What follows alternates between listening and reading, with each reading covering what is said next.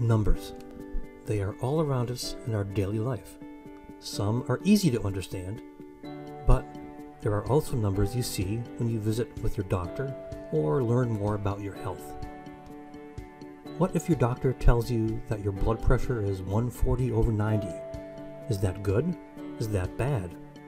What if you learn that 10% of the population has a similar condition to yours? Or hear in a TV advertisement that this new medication is 80% effective. And then you go to pick up a new prescription and you read the label and you can't make sense of it. What do? Let us start with blood pressure. Like many numbers related to your health, there are no absolutely perfect ones.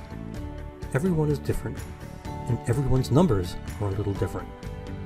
But there are ranges that fall into categories such as normal, moderate, or dangerous.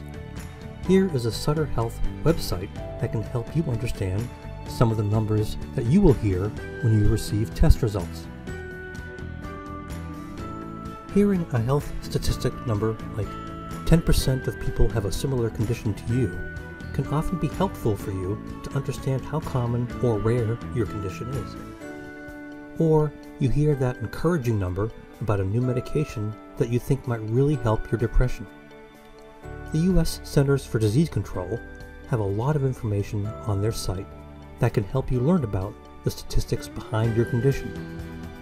And Medline Plus has an excellent site to help you learn about what numbers from research can mean. You may someday be asked to participate in a research study, and this site can answer many questions you would have about that.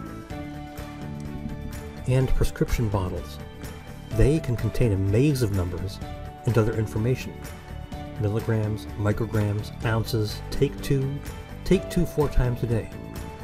Remember that medications always have two names, a brand name like Zoloft and a generic name like sertraline. This last one is the one most likely to appear on your bottle, but your provider may have mentioned the brand name.